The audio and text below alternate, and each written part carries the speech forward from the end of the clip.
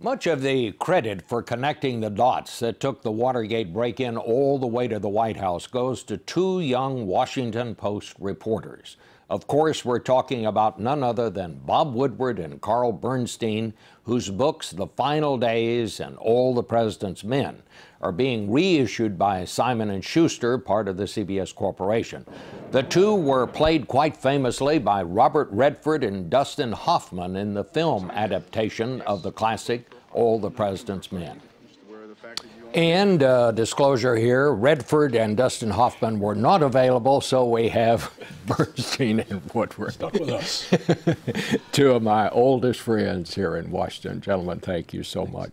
You know, I got to say, and I think a lot of people in Washington felt this way, I think one reason it took a while for people to figure out that this was really serious, it seemed so stupid. The president was ahead, breaking into the Watergate. I mean, whoever broke into a campaign headquarters, that's where they keep the yard signs and stuff. There are no secrets there, but yet they did. When did the two of you understand that this was really something of significance? Surprisingly early. We had learned there was a secret fund of about $800,000 that paid for the bugging at Watergate and other illegal undercover activities against Nixon's political enemies. And we wrote that John Mitchell, Nixon's law partner and attorney general, controlled those funds. And on that occasion, Woodward and I were meeting in a vending machine room off the newsroom to say what we were going to say to the editors. And I felt a chill literally go down my back. And I said to Woodward, this president is going to be impeached. And Woodward said to me, oh my God, you're right. And if we can never use that word impeach at the Washington Post lest somebody think that we have an agenda. And we never did, but it was about 10 weeks in. You know, I thought it was interesting, and we've talked about this before, because it always comes up. People say, well, when you come right down to it, the cover-up was worse than the crime. You never bought into that. And in the afterward of the new reissue of your books, you talk about that, Bob. Yes, and what if the fact is that Watergate started before Watergate.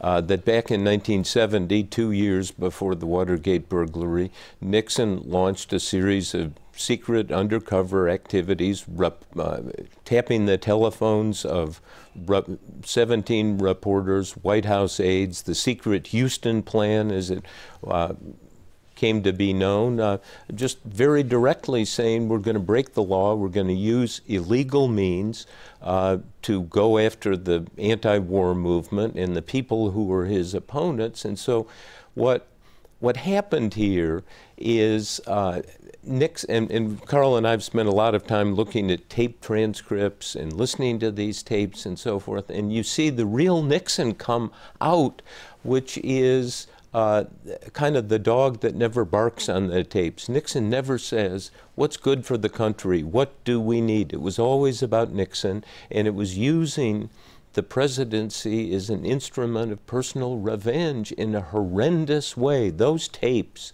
are staggering to listen to, and there are new ones coming out this season, and you hear Nixon saying things like, oh yeah, I said use any means necessary, including illegal means. I can never admit to that. And of course he did on his secret tape. You know, one part of these new tapes that we're now hearing, we heard in the old tapes Nixon making statements that were just blatantly racist. There's no question about that. But in these new tapes, it removes all doubt. I mean, he said things that I can't imagine anyone of any education. Most people who are prejudiced, as we know, it's based on ignorance. Nixon was an educated man. His mother was this quiet Quaker, and yet he literally seemed to hate Jews more than most of all amongst the other minorities. When we were writing The Final Days, we started to encounter this, and it's in The Final Days, and person after person would tell us about how he railed against Jews and about blacks.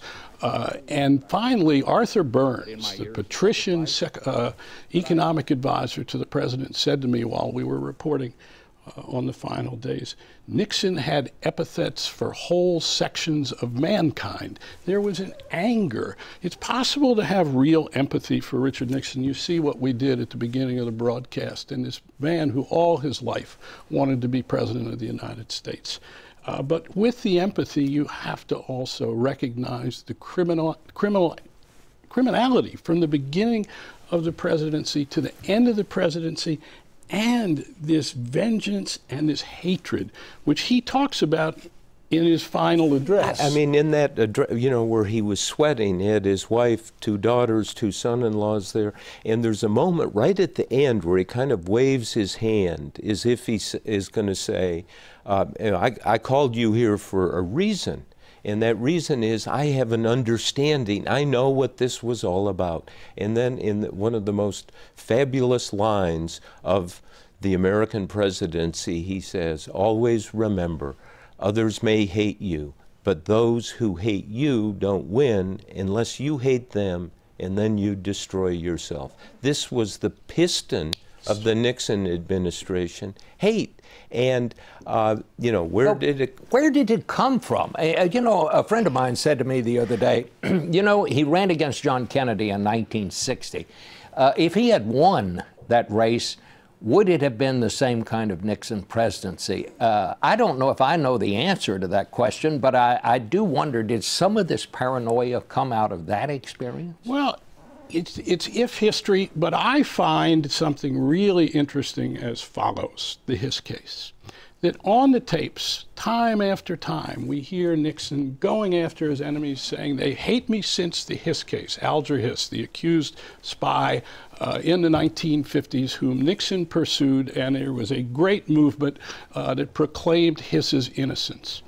And Nixon was, you know, regarded because of what he did in Hiss as a smearer, as a terrible person. Well, it turns out Nixon was right about Hiss. We know this from the so-called Venona papers of the Soviets. Hiss was a spy.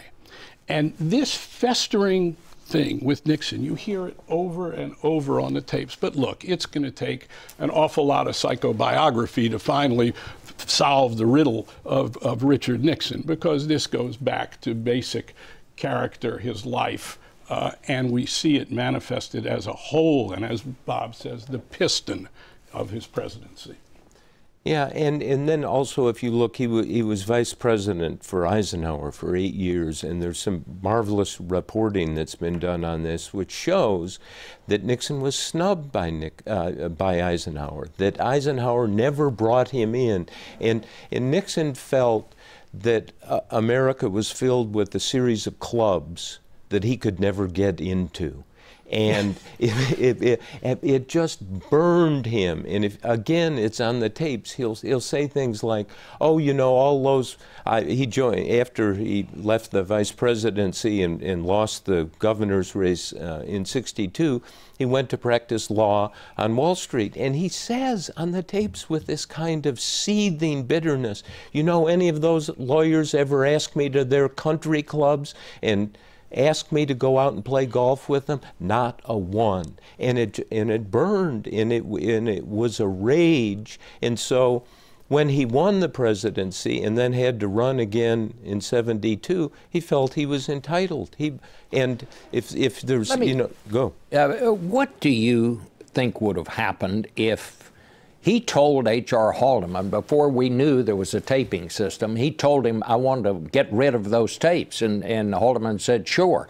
And then he went back to him and said, I want to do this. And again, Haldeman said, sure. I guess the question I have, what would have happened if they had burned the tapes or done something with them? And the question that I find interesting, why didn't Haldeman carry out this order? We know he did some things that were a lot worse than that. We don't know why he didn't. One thing is that there was a belief by Nixon and Haldeman that the tapes selectively used would help their defense, particularly against John Dean, and that they could selectively use the tapes before the special prosecutor and investigators to prove supposedly their innocence.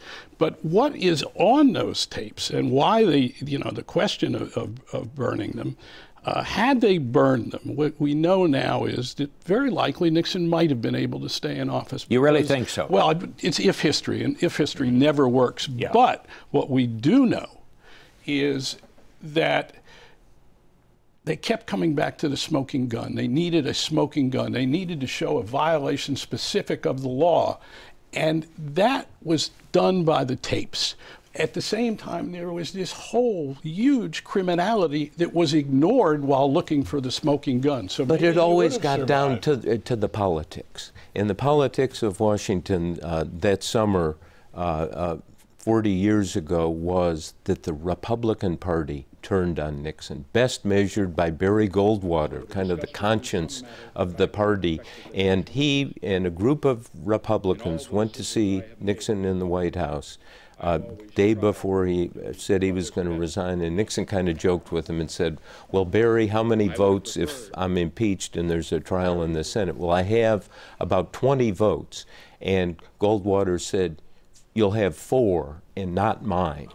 And that realization, and if you look at it from some perspective, courage on the part of the Republican Party to say, as Goldwater said to us one night in his apartment here in Washington, it's simple. Too many crimes, too many lies. Bob, do you think this could happen again? Could another president get himself involved in something like this?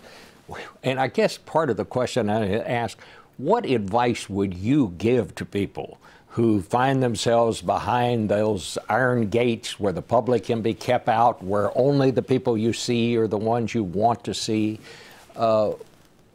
What can they do to immunize themselves from something like that? We're not good at advice. Yeah, but it was 7 years ago. I went over to do what turned out to be the last interview with Bob McNamara, who was Secretary of Defense for Kennedy and Johnson, Mr. Vietnam, and who apologized for Vietnam. And it was 3 hours, and he had an apartment in the Watergate, and it kept pressing McNamara, squeeze out what's the final lesson of the mistake of Vietnam. And he said, there's one lesson, and that is the advisors to the president need to sit around with the president and argue with him and say, wait a minute, let's look at all the options.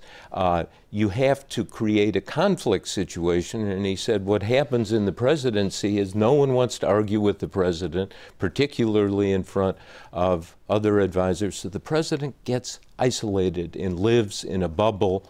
And I think you can argue that happens to every president, including this one. Well, I want to thank both of you. It's a subject that we could talk about all afternoon. Well, I want to thank you, and we'll be right back with a little news analysis on some of the news of the day.